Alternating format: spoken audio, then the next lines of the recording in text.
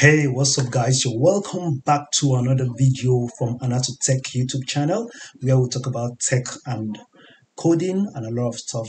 Remember to hit that subscribe button. So in today's video, I just got frustrated while trying to use NextJS, Next 13 specifically on my Windows machine. This took me like a couple of hours to figure out. I had to go rest, come back, and then try again. And I've done a couple of searches on the net. For example, this recommendation, I was tempted to follow this recommendation to get started with Next.js on Windows, an article written on learn.microsoft.com. But on a second thought, I decided not to do it because when I went up to getting started with React, how to install React on Windows, they also followed the same method. They advise that you run it on Windows subsystem for Linux. This is not something everybody might want to do. You might just want to run your normal code or development on your normal Windows machine. And the issue I had was that I kept coming across this screen, all right, this dead end when I went to my VS Studio Code. All right, when I went to VS Studio Code and I ran after installing Next. I'm not going to be explaining how to install Next. I'm hoping that for you to be here, you already know how to go about that. It's quite straightforward. When you go to Next documentations, you will see the straightforward way to install your next project. All right, so I did a couple of things. There were different recommendations on Stack Overflow, on GitHub, where people exchange comments and all. Some people recommended that we delete this next folder and then also delete the node modules and then do npm install. And some people recommended that we do npm. We should update npm and then try doing try running the dev server again, but it just kept bringing back this dead end. It says can't reach this site, localhost refused to connect. The other thing I tried doing was to deactivate Windows security firewalls, deactivated everything. I restarted my system a couple of times, and still the issue persisted. So what was left for me to do was, I didn't see this on any of the platforms talking about this. What I had to do was to upgrade my node, all right, because I was running node 16 previously on my machine, and that was due to an issue I had previously. I had to downgrade my node and all that for another development server system to work.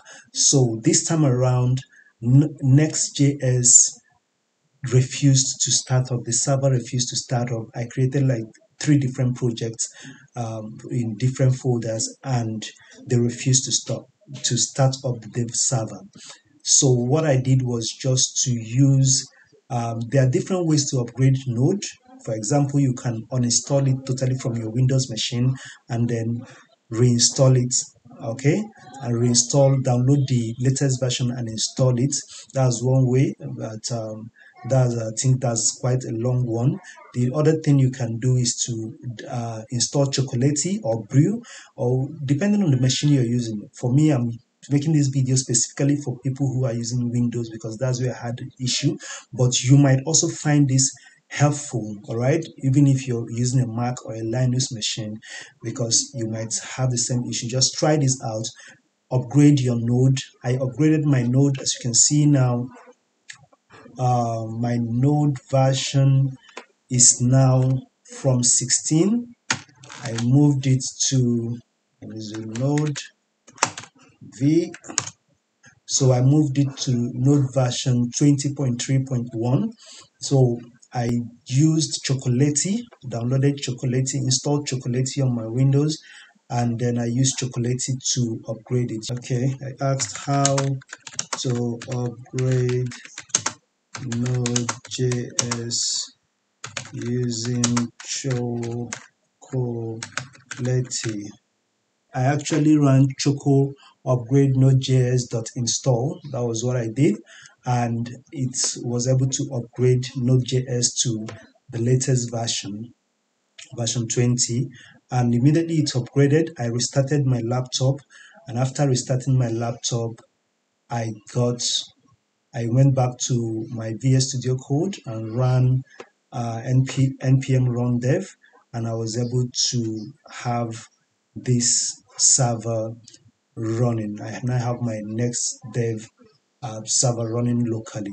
So please, if you're having this issue, try this. If you've tried every other method and none of them worked out for you, please try upgrading your Node.js, and let me know in the comment section whether this worked for you or not. I make this kind of videos when I in my coding journey, my tech journey. Generally, when I come across this kind of issues, I make a video quickly about it. You can check out other of my videos. So please consider hitting that subscribe button so that you can be more awesome, and also encourage YouTube to share this video to more people like you by liking this video, thumbing it up, and also letting me know feedback. If I helped you, just say a quick thank you on the comment section. And of course, if you want to get me a cup of coffee, there is a link to my Buy Me a Coffee link. If I've saved you a couple of hours in troubleshooting, you can click on that to buy me a coffee. And then if you want to support in any other way, you can follow me on social media at Anatotech on Twitter and also on Instagram. So I hope this is going to help you. If you have any further questions, please let me know. My name is Anatu of Anatu Tech, and thank you for watching. I'll see you in the next video.